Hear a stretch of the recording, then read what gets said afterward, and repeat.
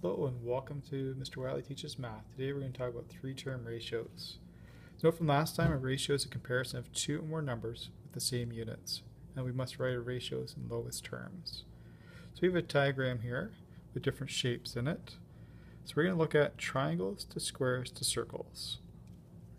So triangles, I've got 1, 2, 3, 4, 5, 6. So do that number first. To squares, 1, 2, to circles 1, 2, 3, 4. So you get a ratio of 6 to 2 to 4. Those are all even numbers, so I know it's not going to be in lowest terms. So I have to think of a factor that goes into all numbers in 2. So let's divide 6 by 2, get 3, 2 by 2 to get 1, and 4 by 2 to get 2. So in lowest terms I get 3 to 1 to 2. I know that's in lowest terms because I have a 1 in there. That's usually a good sign. And they're also in sequence 1, 2, 3. So that's also a sign that's in lowest terms. So there's no other factors besides 1 that divide evenly into 1, 2, and 3. Alright, circles to squares to triangles. So it's the same set, it's just reordered.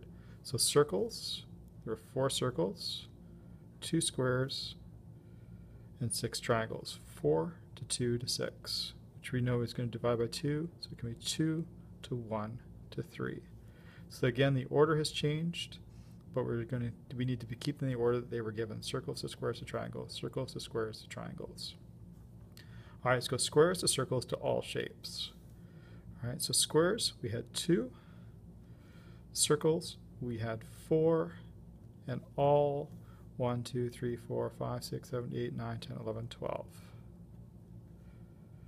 Okay, again, they're all even, so they're going to divide by 2. So you get 1 to 2 to 6.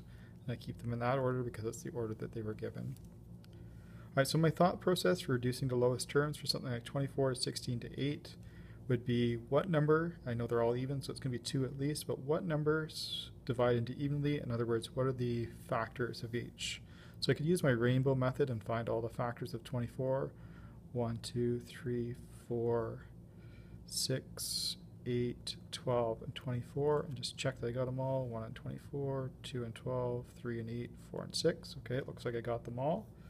What are the factors of 16? 1, 2, 4, 8, and 16. 1 and 16, 2 and 8, and 4 by 4. And 8, the factors are 1, 2, 4, and 8. Got them all. Alright, so when I look through my factor list, the largest number that repeats in all 3 is 8. So there's my greatest common factor, which is what I'm going to divide by. 24 divided by 8 is 3, 16 divided by 8 is 2, 8 divided by 8 is 1, so in lowest terms it's 3 to 2 to 1. So 3-term ratios, when we're dividing it out to find lowest terms, we have to make sure that it's a factor for all 3 terms and not just 2 of them.